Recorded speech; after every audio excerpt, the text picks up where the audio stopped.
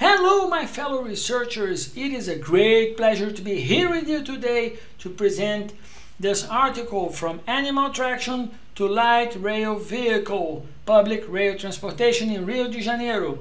First of all, I would like to say thanks to the International Journal of Science and Research for this opportunity and to present myself. My name is Murilo Dias, I am the co-author of this article.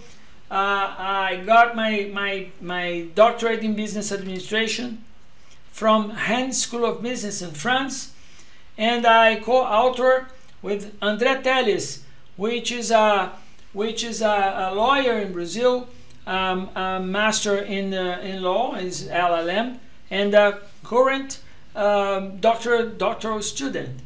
Therefore, we decided to investigate in a case study which units of analysis is the VLT Carioca,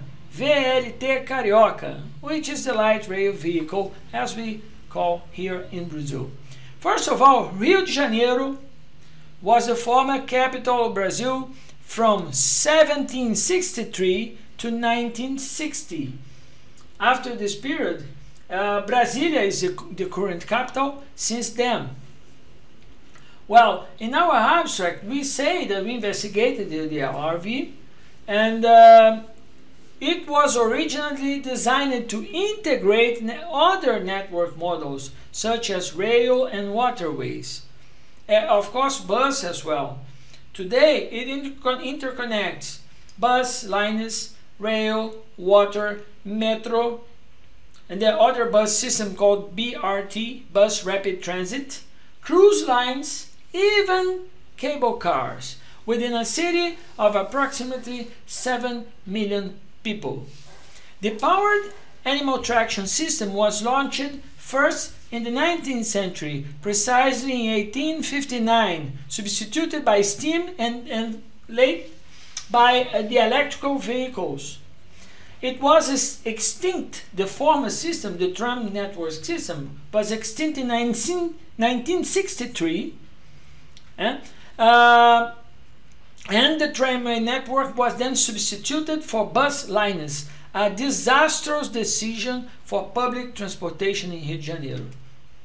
But in 2016, for the Olympics, the newly RILV system began transporting up, was inaugurated, and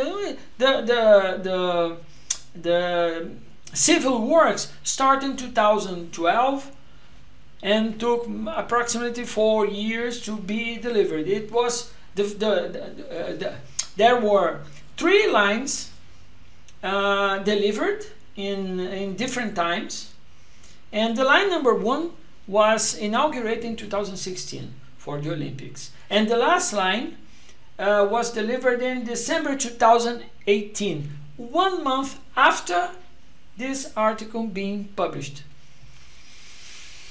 Therefore, this single case study presents the story of the tramway system in Rio de Janeiro, as well as featuring the analysis and discussion of network transportation in Rio de Janeiro, Brazil. As you can see here in figure 1, the VLT or the RV system is concentrated in this area. This is a central area in Rio de Janeiro. All right. Here you can see metro, bus lines, metro, train. Here we have the harbor here connecting cruise lines in the seashore here, as you can see. All right. This case, as you can see in research methods and limitations, it is a case study in which VLT Carioca is the main unit of analysis. All right. Well, as you can see here before this, figure 3, the first tram system was powered by animal traction, as you can see here. This is this downtown Rio de Janeiro. All right, and then it moved to electric, first steam, then electric powered trams. This photo is approximately 1950s. All right. Well, the tramway routes, the old ones. It was here. The current VLT network is a fraction today of the 2,250 kilometers of line existing in 1940, carrying 1.5 billion passengers per year, or in 4,200 passenger cars, 50% operated by Canadian companies. All right, about 900 British and Brazilian, all the rest. There were 30,000 employees in these companies at that time. In other words, we had a public transportation based on trams, which was very, very famous in Brazil until 1960. And then one governor, Carlos Lacerda, took a decision at his time. He was considered to be in an avant-garde decision, which proved to be disastrous, because he decided unilaterally to extinguish all trams in Rio de Janeiro. They were revamped, relaunched in 2014. And in this between, only bus lines were built and were expanded in the network. Therefore, on May 21, 1963, the old trams were extinct. Only one line was kept as a pièce de résistance, as a live museum, which is Santa Teresa. Santa Teresa is a hill very close to Rio de Janeiro's downtown, and you can find the last tracks and bondes, which was the last trams, old trams, electrical powered. Well, regarding the new project, as we can see here, the new in figure C6, you can see the lines 1, 2, and 3, right? There was a consortium formed in 2014 to address, as per bidding process, in April 2013, a consortium called VLT Carioca, here in figure 5, as you can see that 5 companies, they integrated the consortium to build the VLT Carioca. Well, line 1 started on June 2016, line 2 connects Praça 15 from Novo Rio Interstate Bus Station, comprising 12 stops. Therefore, the VLT Carioca integrated, losing points in the public transportation in Rio de Janeiro, especially in downtown. Now you can go from Santos Dumont Airport to Rodoviária to Metro through VLT. Let's talk about the trains and about the companies.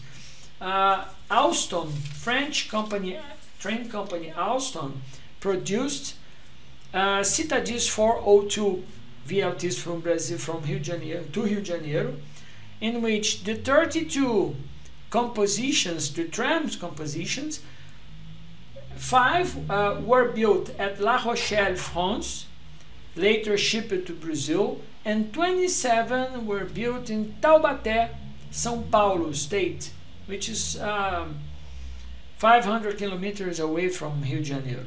All right, this is the train, as you can see here in figure 8, also Citadis 402. All right, each tram has 44 meters long.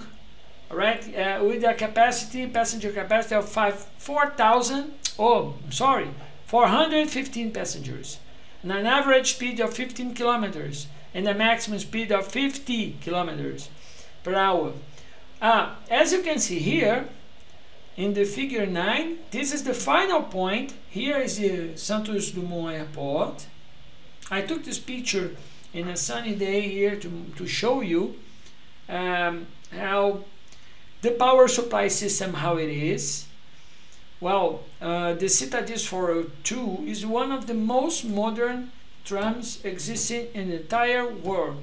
It does not use airline network, supply network. It is everything is the electrical power supply is based on tracking systems and capacitors. All right, the APS, called APS system from Alstom. Here I present you in table 1 a comparison between Metro and the VLT Carioca. All right, well, VLT Carioca has a passenger capacity of 70,000 passengers per day, while Metro Rio, the subway, our subway, has a capacity of 850,000 passengers transported per day in 32 compositions. Well, one interesting thing is about the standard, the gauge. Well, as a French company, they don't produce anything, no trains, with gauge difference from the standard one, which is 1432 millimeters. But Metro was built by an Irish company, which has a gauge of 1600 millimeters. All right.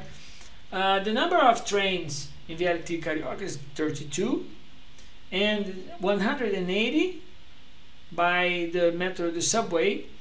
The line extension, as you can see here, is almost 4 times more extensive than in Metro than the VLT Carioca, and the speed is about 15 kilometers per hour, and Metro Carioca is Metro subway is about 80 kilometers per hour. All right. As we can see here, VLT Carioca integrates Metro with bus lines, with cruise lines, and with other railway system. It is important to say that to you that Rio de Janeiro now is well served. And a curiosity here about VLT Carioca is this. The total cost was at the time 1.2 billion reais, approximately $400 million, VLT Carioca to be built. By the same time, Maracanã Stadium, football stadium, the famous Maracanã Stadium, was built by 1.2 billion reais, the same price.